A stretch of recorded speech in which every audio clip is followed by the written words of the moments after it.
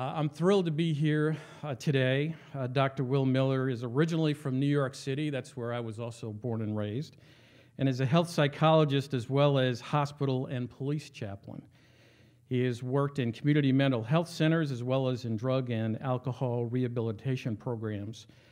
For 17 years, Will has had an active career as a professional stand-up comedian, headlining clubs and theaters across the country.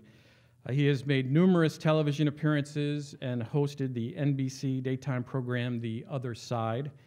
For many years, Dr. Will appeared on the Naked Night Network as well as the Bob and Tom Show. He's been profiled on NBC's Dateline and in People magazine. He is a nationally recognized authority on stress, coping with change, and hosts a weekly podcast on health and wellness. Please welcome Dr. Will Miller.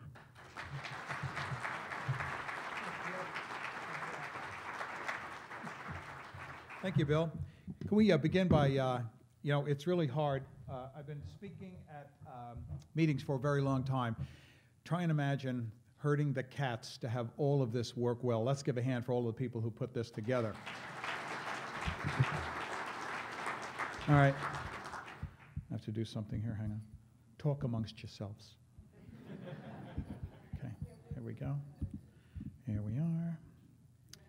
Keynote. Don't look at this. Don't look ahead at the slides. Okay, good. Okay. Living well, letting life change you. All right, now let me see if this thing works. Yes. Are you feeling floral today? Are you feeling peaceful? And let's do 10 minutes of meditation. What do you say? Let's just kind of. I don't know how you're coping. Can we get more wire here? No, I want this, sucker. You got more wire? Get more wire?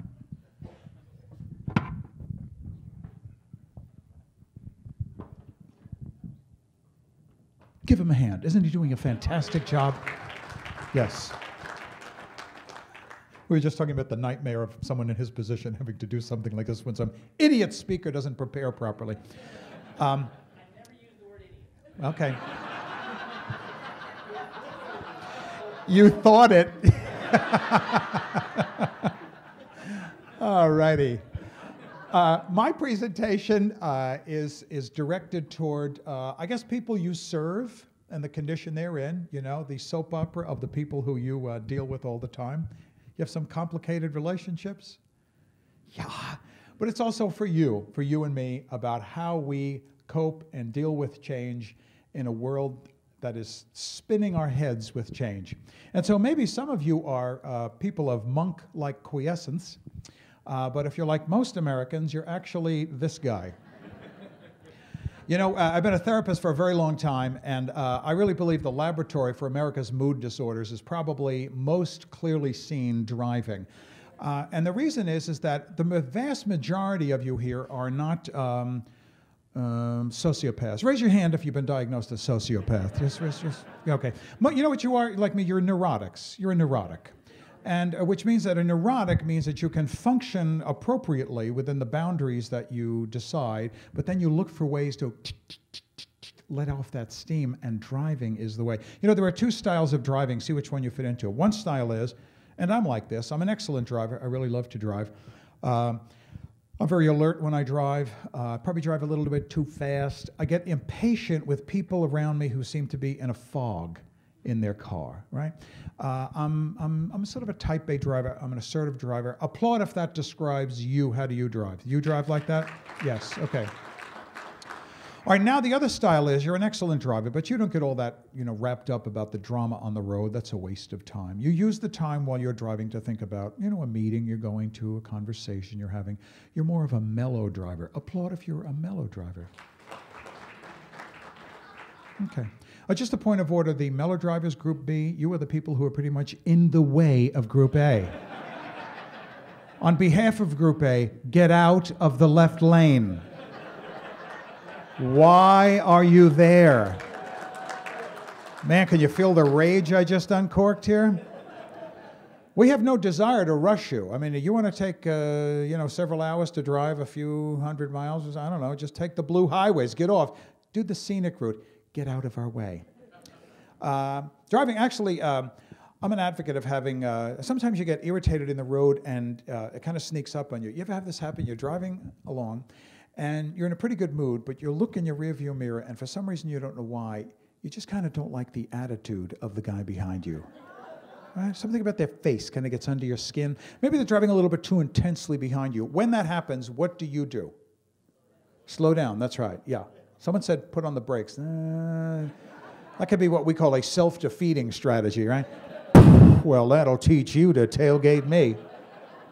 You know, you have $3,000 of rear-end damage to your car, but I think you taught him a very good lesson. No, you slow down to irritate them, and then when they go to pass you, what do? Speed up. You all answer. Of course you do. Neurotics. Yeah.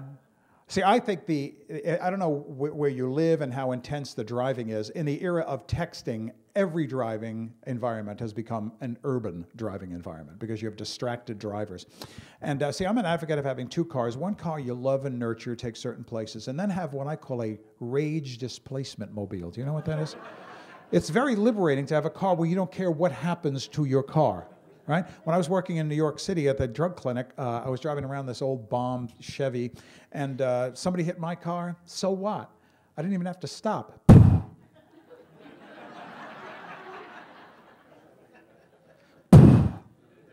Somebody hit my car, just, whatever. It's like, who cares? These mirrors are for grooming purposes only.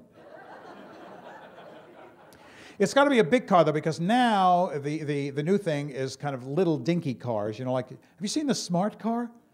Oh, my word. It must be kind of fun to drive in a car where you can lean casually out of the passenger window. Some guy, my neighbor, had one, and he was saying to me how great it was, and he goes, man, it was so cheap. He says, I got all the options in it. I said, oh, so it's a loaded smart car, I said, what'd you get? He goes, a stereo with front and rear speakers. It's like an indoor iPod. I mean, what are you talking about? Said it had a rear view defogger. Why? This isn't real tough to do. Oh, man. See, your car's getting old when, if someone wants to borrow your car, first of all, you don't mind, right? I mean, you're kind of surprised they ask permission. Hey, Will, can I borrow your car? Yeah. What are you going to do something to it? Why? Then you have to give them about 10 minutes of pre-flight instructions on all the wacky stuff that's going to happen to them in there. Look, you can borrow the car, but I got to tell you, when you step on the brake, pretty much you're going to be making a left turn. You slow down, you'll actually change lanes. And the floorboard's kind of rotted out, so keep your feet on the pedals at all times. My mother lost a shoe last week. I borrowed this guy's car one time, and he said to me, now look, when you get in the car, the seat is stuck all the way back. I said, all right, I'll stretch. He goes, no, that's not it. He said about 10 minutes into the ride, the seat's going to kind of pop forward on you.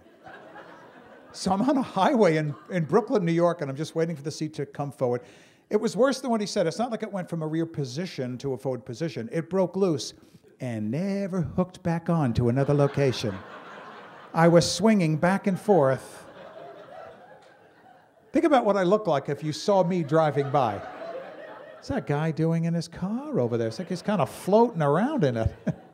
Oh, maybe he's got a Nordic track seat in there. Well, I don't know how you are with your mood. Let me see if my little device here works. Your mood, and I don't know how much you take it out, but the fact of the matter is that a high percentage of us do one of two things, and this is shrink talk.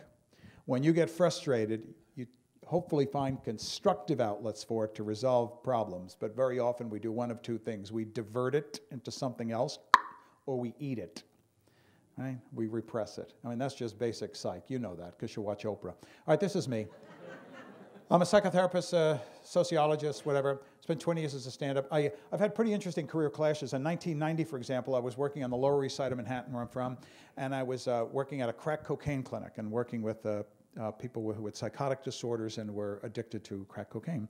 And then at night, I was doing stand-up at Catch a Rising Star, the Improv, and I worked with many people who went on to become famous stars, and here I am with you. But the comics used to say, you must get great material from your day job, but they were very, very different. I kept them very compartmentalized. I've been on stage and had the pager, maybe the old pager days, vibrate on my belt, and that meant that after my stand-up set at the comic strip, I had to hustle off to Roosevelt Hospital, where I was working as an on-call emergency room chaplain. If only the people in crisis knew where their sweating chaplain had just come from. I finished my gig. I'm here for you.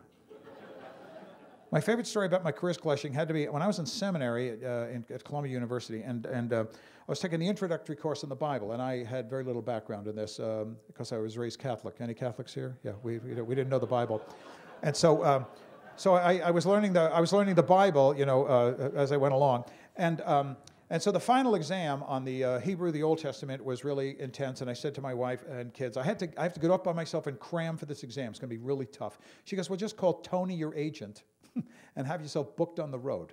All right. So I got booked on the road during this Bible study week to open for Aretha Franklin. I was her opening act at the Tropicana Hotel and Casino in Atlantic City. So I went down to the Tropicana to open for her at night in the showroom and study for my Bible exam in the day. In my room, I had like two big beds. One bed I slept in, the other bed I had about 10 or 15 books that you can imagine all about the Bible. The woman cleaning my room was giving me these really kind of scary looks, and I said, what's wrong? She goes, I've seen every system for gambling there is here, but that's really quite unique. She thought I was using some bizarre biblical technique to gamble. Do you know what I became an expert in without intending to? I became an expert in popular culture. I mean, if you think about that, you know popular culture. You know more about it than you like to think you do. Even when I was on Nick at Night, it was a classic TV, popular culture, and then the fact that I had an academic background, that's kind of what enabled me to talk about this stuff. Remember the show The Jetsons?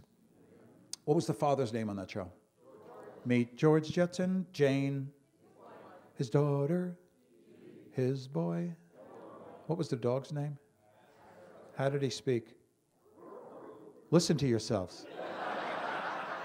Professionals on the cutting edge of your profession can actually speak like Astro the dog on command. All right, with the same facile memory, rattle off the names of the 9 members of the United States Supreme Court. Go. No, you have to pool your resources. We don't know about that stuff, right? And so really what I want to talk about today is the influence of the world we're living in on our capacity to cope. Let's see what the next slide is. How are you doing? Look at that. The headline, therapists no longer, we don't really talk very much about or focus on stress. We talk about coping with stress because that's where the rubber meets the road, right? I mean, stress. This is my nephew, Brian. He's stressed. And I had a really cool slide that was on fire that said stress, and it didn't show. We lead the world in stress-related disorders. 25% of us have a diagnosable stress-related disorder, psychological disorder. So it's 1 out of 4, so look around. If the 3 people sitting next to you look okay, it's you. You've heard a lot of stress talks, and so you know what I'm talking about. But there's some things about stress that you may not know, and that is that how you cope with stress, as I said. Julian Rotter from Indiana University was a famous psychologist there, and he's the one who came up with this idea that the 2 different ways in which people respond and try and cope with stress. One is to be a blunter, and one is to be a monitor. A blunter is someone who, when they get stressed, prefers to shut stuff out. This is the guy on the plane who, when you're going through a storm, puts eye shades on, headphones on, shuts the shade, and just, doesn't want to. A monitor is someone who copes with stress by wanting to know what's going on. Think about going to your physician or something. You all know people who, it's frustrating, they're a blunter. They don't want to go to the doctor even though they're getting symptomatic. I mean, you deal with that in your life, right? Or a monitor, that you're always paying attention. The problem with that is, first of all, is the difference between acute and chronic stress. Acute stress, the human body has amazing capacity to cope with acute stress. I work with the police, and you can imagine police or EMTs, when there's an adrenaline rush of a call and it's high octane and their whole system elevates and jacks up, and they are for minutes or even half an hour or something just at top fuel. When the crisis is over and they return to stasis, to equilibrium, the human body has marvelous capacity to have no lingering damage to that. That's not what damages us. It's chronic stress. That's the killer. You know who this guy is? Look at that guy. Do you know who he is? This is a professor at Stanford University, Robert Sapolsky, who did the original research on chronic and acute stress that actually your physician and healthcare professional now rely on, talking about the difference. And the way he did it was, he was at Stanford and he decided, you know what, I have to figure out a way to prove my thesis that chronic stress is what really corrodes and erodes your physical body, you know, that it affects your blood. You think about that, how it affects your blood. And so all you out here, I mean, if we all had blood tests, we'd have a whole variety of healthy blood and less healthy blood, oftentimes exacerbated by chronic stress. And he decided to do it by going to Kenya, and he thought, well, I can't study it in humans, but what if we looked at a community of primates? And he chose baboons for a couple of reasons. Baboons, this community of baboons, and by the way, do you know what they call a community or a tribe of baboons in the academic literature? Congress. I am not kidding. It's called a congress of baboons. Huh. But their physiology had enough familiarity to us. Also, they're not predators, they're vegetarian, and they have a very social environment, and they have a strong alpha community, where there's the alpha males are on top, and then those who are dominated go down all the way down to the females. Okay, so it's a highly stratified alpha community. All right, and so his thesis was, first of all, when you see a baboon, I always wish they were wearing slacks. They're very hard to look at, aren't they? And so the alpha community, he said, well, his thesis was people on the top of the food chain, people on the people in charge would have the lowest stress, chronic stress, the healthiest blood, and the ones down the food chain would have more health problems because their blood would be less healthy because they're dominated, right? And this was replicated. Sure enough, he found it out, and it was replicated in the Whitehall study with human beings. And so that today, flash forward, that's the little lecture that says why your blood causes you to have everything from cholesterol issues to heart stuff. I speak to a lot of corporations about wellness, and a lot of the motivation for wellness, stopping smoking, health, initiatives, et cetera, is to cope with the chronic stress because it's this gnawing. That's the killer. And now, as I said, you're neurotics like me, and the issue really is control. Isn't it control? I mean, how much control do you actually have? How dominated are you? I know many of you, just by the term extension, are out on some level of periphery from the core of the bureaucracy of the institutions. And so there you are doing your thing, having to manage your way to smooth it out with what you're allowed to do, what you envision doing, and how you get it done, all right? And so it's all about control. We are control freaks to the max. I'm a control freak. I am reminded that personal control is an unrealistic expectation in certain life situations. For me, it's when I fly. Now, I fly a lot. I fly 100 to 150,000 miles a year, and it's ugly travel. It's like, Florida, California, whatever. It's not international. And after 30 years of flying, I'm still a nervous flyer. Applaud if, like me, even if you do fly, you feel uncomfortable and don't like to fly. Fess up, seriously. Yeah, you're shy, you're afraid to admit it. You're looking around to see if anyone else is going to humiliate you about that. Oh, it's Mr. Scared Flyer. So, okay. Now applaud if you're one of those lucky souls who has no fear at all of flying. You like to fly. Okay. A couple of you applauded twice. That's a whole other mental health issue. We won't get into that right now. Actually, the second group, the people who have no fear, you're in complete denial, of course. Most of you are probably like me. If it's a clear day, I'm fine, I'll get up there. But you ever been on a flight and you hear a noise, or you feel a sensation that you don't recognize as part of the routine of the flight? I don't want to just begin screaming like a child. But you get alert, right? It's like, you look up to see if anyone else is panicking, all right? If the frequent flyer next to you has not dropped their Wall Street Journal, you're probably okay. I look for the flight attendants. Do you do that? Because they know what all the routines are. Of course, the last thing you want to see when you look up is the flight attendant making that same face back at you. That would be really bad, right? They go running to the telephone. You're probably going down. And that's my fear. My fear isn't noise or movement. It's crashing because they've never really solved that problem, have they? What do they have? They have seat belts of fairly dubious value when a 400-mile-an-hour nosedive into the hillside. Wow, that was some impact, huh? Thank God for the old belt. Did you see that guy across the aisle? He had no seatbelt on. He went through the windshield. That's what actually kills you. They have the oxygen mask. I got to tell you, folks, if there's a crisis on board the plane, I don't want to become even more alert. Wouldn't some kind of a drug or anesthesia be more merciful there? Folks, it's Captain Bob. It's going to get a little dicey up here. You just take a big suck into that mask. We're going to knock you out for about 20 minutes. We'll be up here in the cockpit praying to God we all wake up. I've been in some pretty frightening airline events. I was performing in a club in Raleigh, North Carolina one time, and Raleigh, great city. So we're coming in to land at the Raleigh-Durham Airport, and this is a true story. So the landing gear of the plane came down, but apparently a little light did not come on in the cockpit. So they weren't 100% sure the wheels were, down.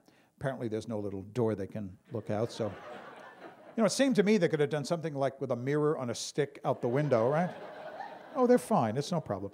So the pilot comes on, and I'm guessing he's new because he actually said, folks, we're pretty sure the wheels are okay. That's what he said.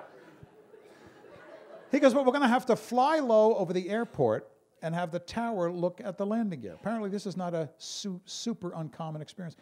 So that means we're going to, buzz the airport, slow down to 200 miles an hour.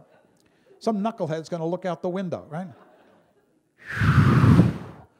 Yeah, pretty sure 2 of them wheels were down pretty good. I feel good enough about it. Bring it in. I've been in near misses. I was in an aborted landing. You may have had that experience, but usually that's pretty benign, like air traffic thing. I was in one in Detroit, coming into Detroit, and we were just about to touch down, and then like a rocket took off. We thought, what's going on? We thought, well, maybe they went to the wrong airport. What did we know? Oh, this is Toledo. My bad. So the pilot comes on in that eerily calm pilot's voice, and he goes, folks, it seems like a truck went right across the runway in front of us. We're going to have to go around, just try that again. I'm thinking, as a mental health professional, that's exactly the emotional reaction of a crazy person. He had no adrenaline at all. I was more worried about him then. I'm going to go around and see if I can't hit that guy this time. Because let me tell you, nobody cuts off Captain Bob. Nobody. See, here's what they ought to do. They ought to, they have no fix for the crash. I mean, there's bumping and all that stuff. If you go down, it's it. And I'm scared of that because I'm rational. But see, here's what they ought to do. They ought to give you about 300 feet of rope with a hook on it.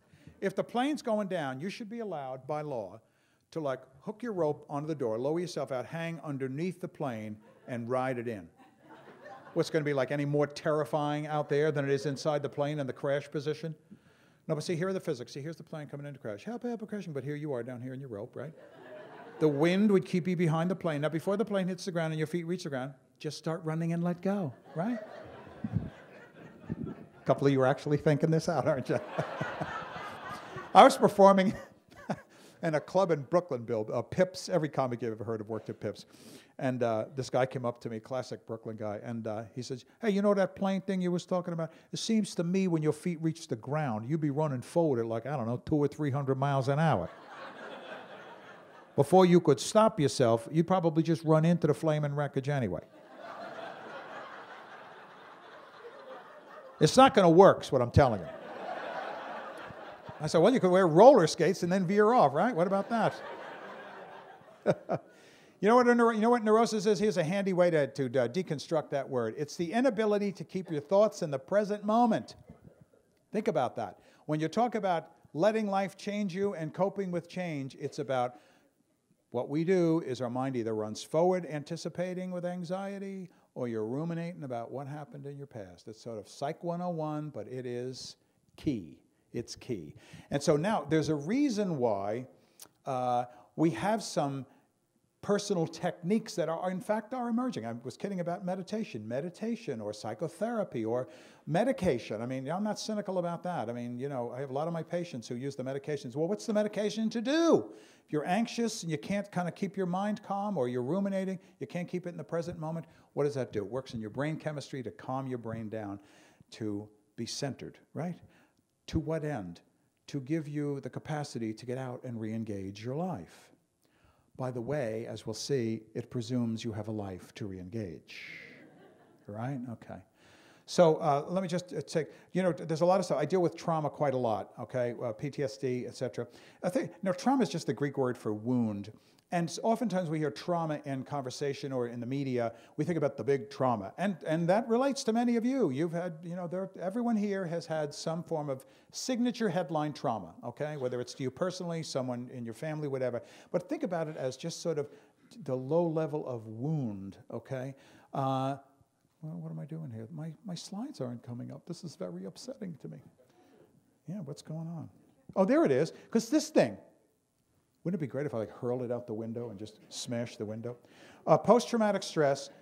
Everyone who has a trauma has post-traumatic stress, PTS. Not everyone gets the disorder. There's a big pushback in my field that not everyone has the disorder. The reason it's so common with soldiers, and I know many of you working with veterans, is think about this in a very sort of simple way. When your trauma, your acute trauma, is in an environment thousands of miles away in a battlefield situation that bears no resemblance whatsoever to life in your community, and when they come back, it is very, very difficult to process that out. Okay? And so that's the reason why there's not a lot of empathy. My first work was working with heroin addicts who were Vietnam veterans suffering PTSD in New York. And the method that came about was compassion and empathic conversation about it. But here's the skinny. The new field is now called post-traumatic growth. And it talks about what you do with the wounds and the difficulties that you've had. So if you think personally about yourself and what wounds or challenges, let's talk about it in more easier terms, have challenged you, what are you doing to use it? My wife, Sally, for example, we've been married for 34 years. She was married very young, and her husband was in college, and they had 2 little kids. She hadn't gone to college yet, and he got cancer and died in like 2 weeks, just like boom, out of the blue. So she was left with no education and a 4-year-old and a 1.5-year-old.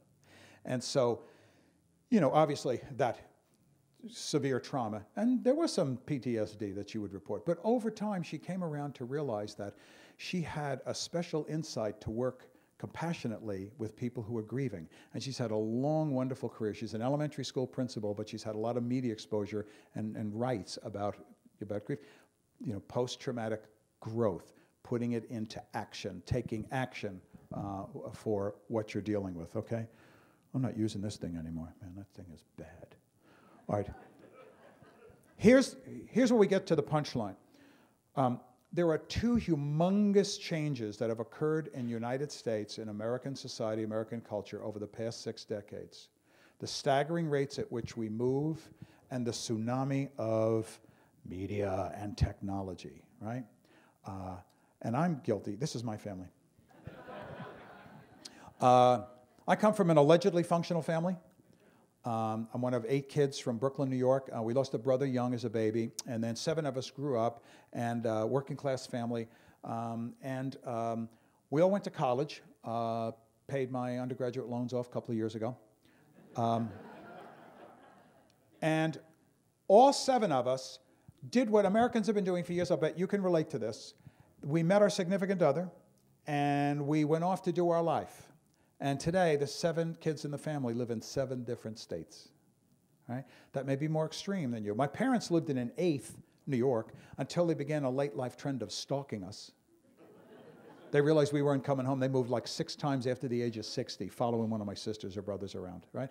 Again, that may be more extreme than you, but you know what I'm talking about. You know that the communities you work in, the universities you're attached to, I mean, what happens? That's the way of the world today, right? Let's say you raise a son or a daughter, and you're really lucky, you're blessed, they're just doing great, okay? And so your daughter, say, goes to your own local university, goes to University of, Maryland or whatever. And yay! And while there, they meet the love of their life from Seattle. And so then they get married. The only time you'll meet the clan, the tribe that spawned this thing is at the wedding reception, and then they disappear. And then your kids negotiate the 2 places, and they live in a 3rd place.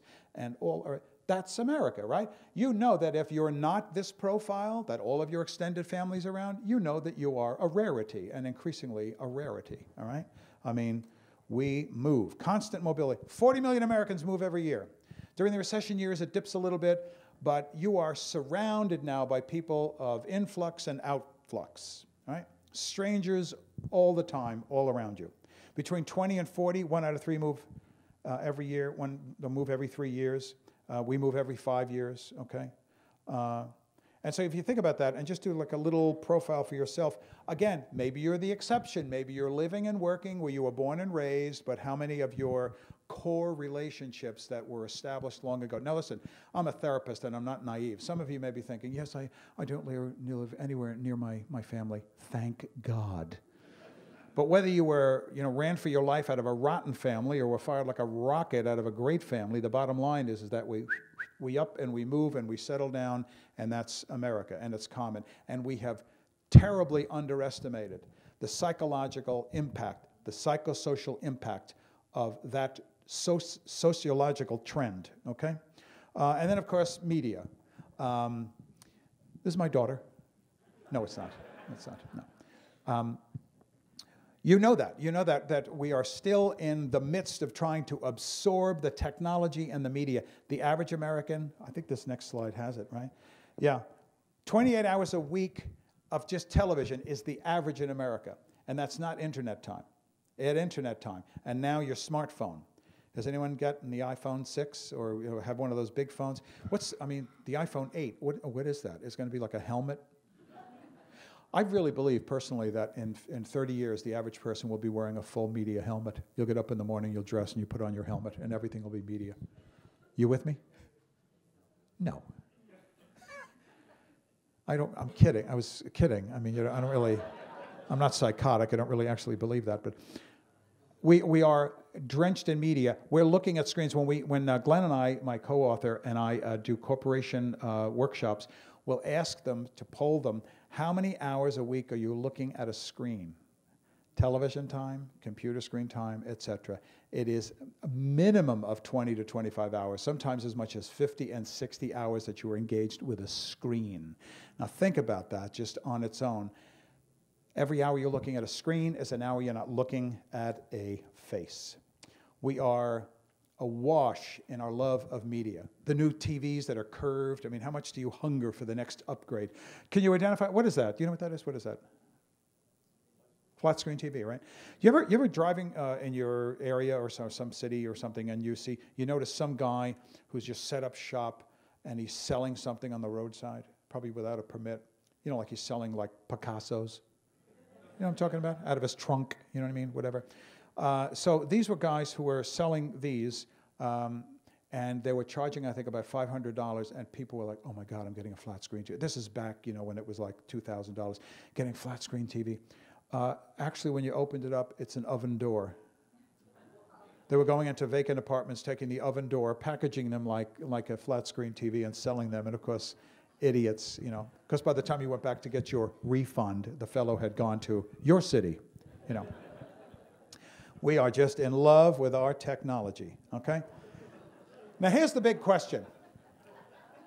Is that a great picture or what? Here's the big question.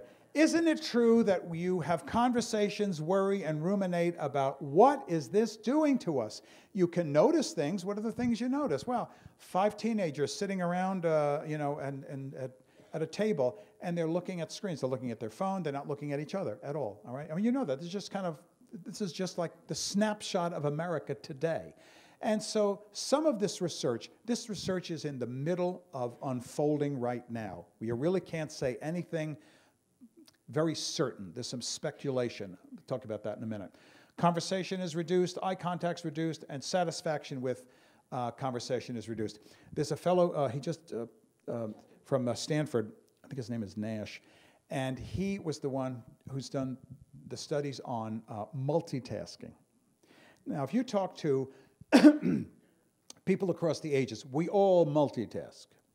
But there is, and I know you work with young people a lot, and there is, let's say, a confidence, if not a condescending arrogance, with the young people that, well, we can multitask. I know many of you who are of an older age can't do this as well as I'm a much more facile multitasker than you.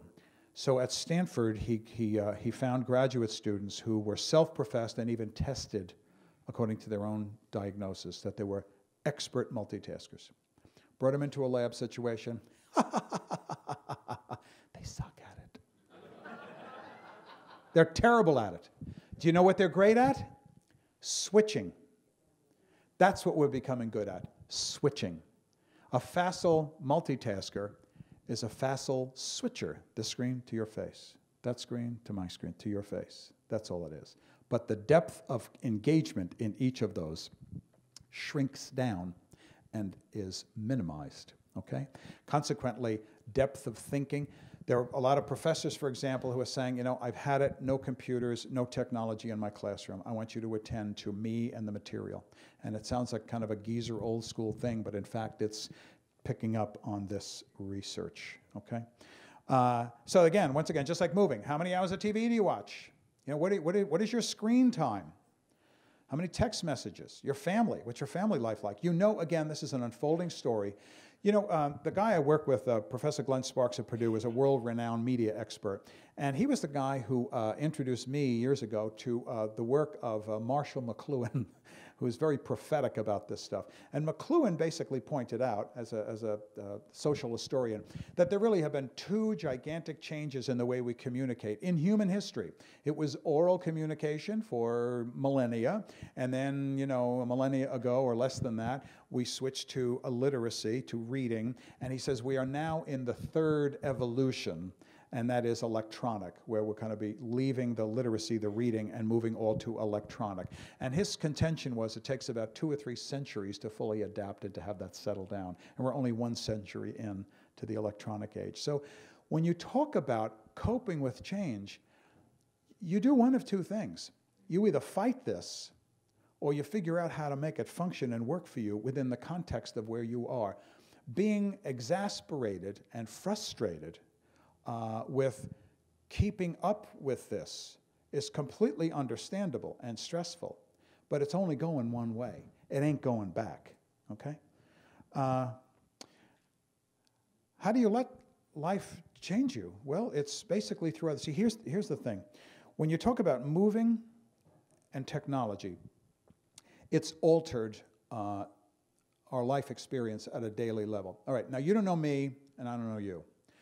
Suppose my wife and I came to visit you at your home, and we're sitting at your kitchen table, and we're having a really pleasant, you know, conversation. Just, you know, you're telling me about your family, I'm telling you about ours, whatever. It's really nice. And imagine if about 5 minutes into this conversation, without asking, I get up, I walk to your refrigerator, I open it up, and I start looking around in there. Really looking around, like I make a salad. Well, you might not say anything out loud, but you know that's not how visitors behave. You'd tell people later, I didn't know this bozo. He went into the refrigerator, took out last night's dinner, put him in the microwave. Then he went into the den and took a nap.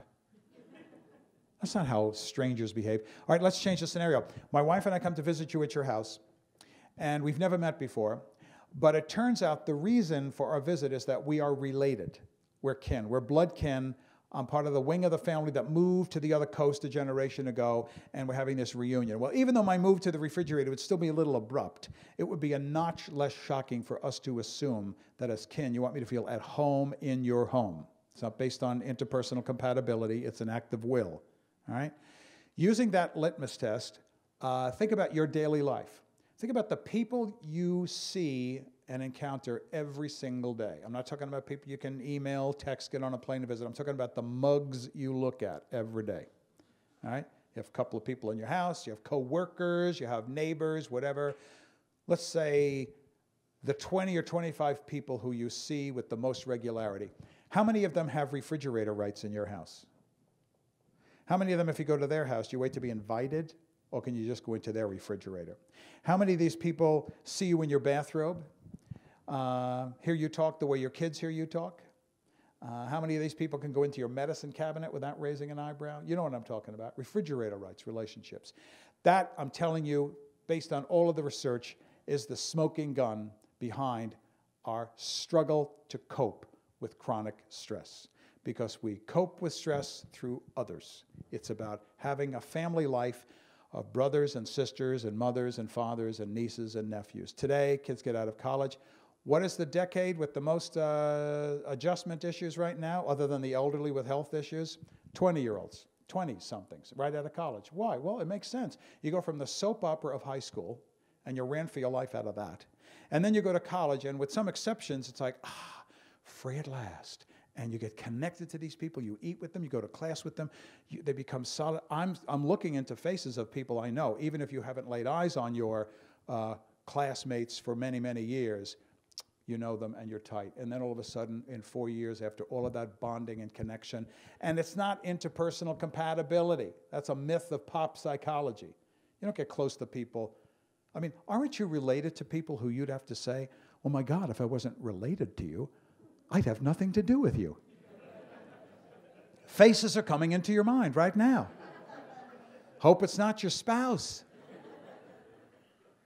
See, that's why marriage, I think this is the, moving in media, the loss of refrigerator rights, I think is actually what's going on with marriages too. I've been a shrink a long time and a minister for a long time. And so when couples come to me for marital counseling, they're not there for a tune-up. They're ready to kill each other, right? All right, we'll go to a counselor.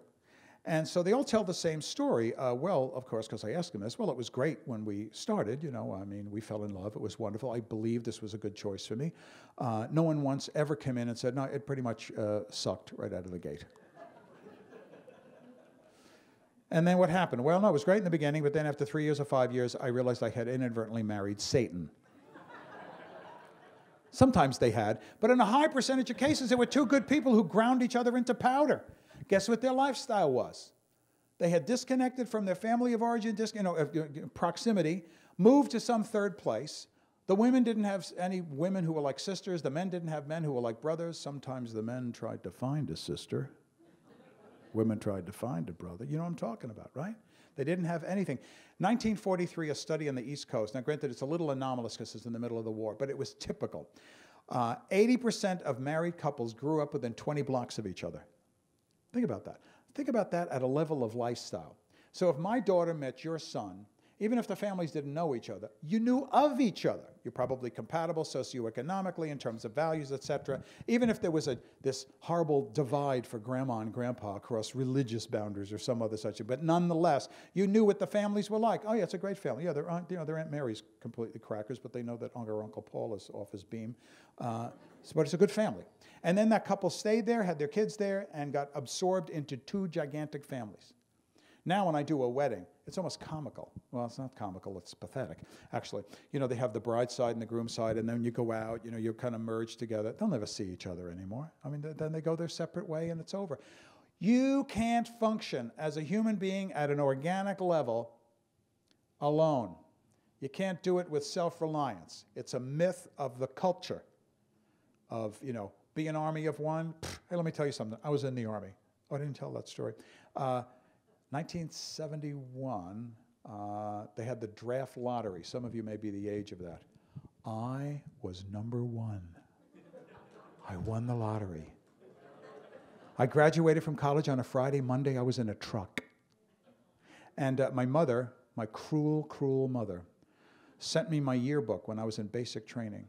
And she says, so, Mr. Commitment, look at page 47. Open it up, and there was a picture of me with a peace sign on and long hair going, like that. And there I was with a shaved head in basic training. But I grew up in an extended family. Matter of fact, my father, I grew up in a disciplined family. When I was in basic training, I called home, and my father, who had a big World War II experience, he goes, how you doing with your drill sergeant? And I just retorted, I said, this guy's nothing compared to Mom. Nothing. I was disciplined by my parents. I was disciplined by my grandparents, my aunts and the uncles. And I know that there's a sense that this is just sort of the lament of a previous generation of what's wrong with the next generation. But I'm telling you, at a ground level of psychology and health, we are not designed to function disconnected from an array of relationships. What happens? The kids graduate from a university and they They go maybe even with a couple of friends, and they gravitate toward a really cool city to go to, right? I mean, anything from, and it's not always only the big cities like Chicago and LA and New York. It's increasingly like Boise and Birmingham and Indianapolis, whatever. And they go, and they immediately set out to get connected to their age peers. That's what they do. All the pubs are packed after work hours with people getting to know each other, because you're looking for that particular relationship. What reaction would you get? You say, well, in addition to that, that's good. You really need someone who's 5 years older, 20 years older, 30 years older, 5 years younger, 10 years younger. You have to replicate the family that has enabled your psyche and health to function. So relocation is a good thing because it's an adventure. Media and technology is a fantastic thing with the gifts it's giving to us. It's in the combination, the fission of the two, that has become an obstacle for us to create and recreate the social support system that is critical to being able to cope with change. And so when you're talking about letting life change you, another myth of pop psychology, you don't change from the inside out. You change from the outside in. We adapt to our circumstances. If all of a sudden we were all walked out of here and put on a gigantic jumbo jet and parachuted in to someplace in Central America or China or whatever and told, you can never leave for the rest of your life, well, you'd be weeping.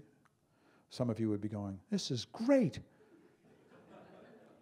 But all of you would have to sort of adapt. And what would happen to you over time? You'd become a family with the same collection of wonderful people and idiots, or just like your family and my family, just like your coworkers, the complicated personalities that you have to cope with. M. Scott Peck, who wrote a wonderful book that still holds up on psychology, The Road Less Traveled, talks about that. He said those relationships like that, not just the intensity of the significant relationship, help rub the edges off you and cause you to be humble and to change. Change is really hard. I've worked in the area of addictions for a long time, and if you think about it, a lot of the institutions that facilitated the capacity to lose ourselves into are gone. I mean, a lot of what you do, these conferences are amazing because if you come to them year after year, you get to see your distant cousins who are in the same field, and it energizes you, and it's fun. You go to the conferences, you're energized by the content, and the meals are fun. I mean, it's a blast. And it's a little peek into the feeling, the sensation, the mood change that is supposed to be part of your daily life. We used to have more people, people don't go to church very much anymore. It's really, church attendance is crashing. It's like under 20%. But in fact, those places, working a lot with support groups, AA, think about this. The new research on willpower, on temptation and willpower, is pretty discouraging. Willpower is actually what, in academic terms, is called a depleting resource. Right? In other words, you have the energy, I want to quit this habit, and so you can do it the first time.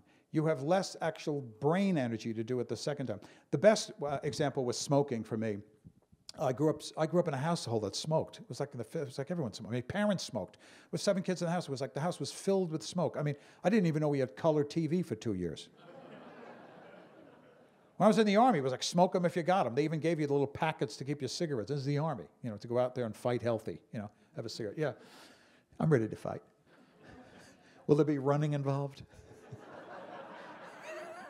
I'm not into the running. Can I get into a tank or a truck or something like that? And so when I decided to quit smoking, well, if you smoke a pack a day, think about it. It's a good habit to get your head around with this. If you smoke a pack a day, say you're smoking like a cigarette every hour. And so at 9 o'clock, you say, I'm going to quit smoking. You get up at 9 o'clock, I'm going to quit. And so you don't have that 9 o'clock Monday. Victory. 10 o'clock. Yes. 11 o'clock. 12 o'clock, fail, right? And so you beat yourself up that it was a moral failure or a willpower failure. Well, yeah, it's a brain failure, folks. You can't do it. You can't do that stuff alone. That's the premise of AA, for example. Bill Wilson realized that stopping drinking, for example, necessitated the support of others who can empathize with you. Empathy. That's what it's about. This is an empathic group. You know among yourselves, as different as your states are, your institutions are, your circumstances are, your particular roles are, it's an empathic group. You know each other's stuff. You know what you're running into. How many times does someone here at a dinner or a conference in a sharing thing go, well, this is what I run into, and everyone goes, never heard of that. No, you've all heard of that. You've all heard of that. It's an empathic group, and you buttress each other. And so, when we talk about family, that's so overused, and community so soft. But the fact of the matter is, it's refrigerator rights. You have to march into relationships where you repopulate your life to have those kind of relationships. And I don't know how you do it, but you don't do it by bonding, this notion of, shall we bond? Let's look into each other's eyes and we'll bond. I never spent 5 minutes bonding with my brothers. Get out of here. You got close shoulder to shoulder. It's the wrong metaphor. It's not face to face, it's shoulder to shoulder. You are closer emotionally to the people who you see, that crowd I said, more than you think. Even if at the same time you think, oh yeah, she drives me nuts. She's still in your life. She's our nut.